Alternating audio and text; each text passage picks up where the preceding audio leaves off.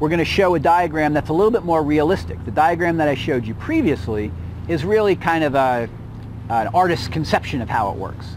Here's a diagram, and don't worry too much about what it's a diagram of, like what the particular system is. I just chose this picture randomly from the web to show a more complicated architecture. What I want you to see here is how it usually looks, how these tiers are in actuality when you have a more complicated system. So we still have on the top the browser that's receiving the page. We still have the internet, but notice the internet in this diagram is really reduced to just a little arrow.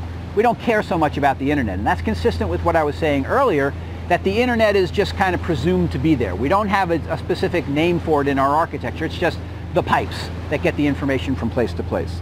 But then we do have this server that's creating the page, but look at how complicated that server is. All sorts of interacting parts that have different names, all sorts of stuff going on with that server that's more complicated than just processing. And when we finally get to Facebook, we're going to look a little bit more in detail at how their server is put together and what the major parts and pieces are of it. Okay, so now we can look at this again from the idea of the tiers. Presentation tier, which is the browser or the web phone or the other PDA or whatever it is that you have. The processing tier and the data tier. Notice both the processing tier and the data tier are both on the server. Loosely speaking, on the server, that's what we'll say. But they're different parts, and they're different named parts. So again, we have those three tiers, but notice the processing tier and the data tier themselves are more complicated and have lots of different parts to them. Okay, so that's where we're going. We have the three tiers, the presentation tier, the processing tier, and the data tier. And we're going to get now more sophisticated about them, and we're going to call them the tiers. And we're going to look at how those work in Facebook.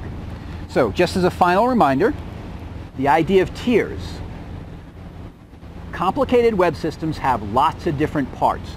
We organize those parts into tiers to keep them separate, to be able to talk about them. We usually talk about at least three tiers: a presentation tier, a processing tier, and a data tier. And we label them as being further and further from you. So closest to you is the presentation tier. That's what you interact with the most. You open your browser, there's the presentation tier that's happening inside your browser. Further from you, across the internet on some server, is the processing tier. And then either on the same server, or quite likely in the systems that we're going to study for sure, on other servers that are interconnected in lots and lots of different computers all talking to each other, is that data tier.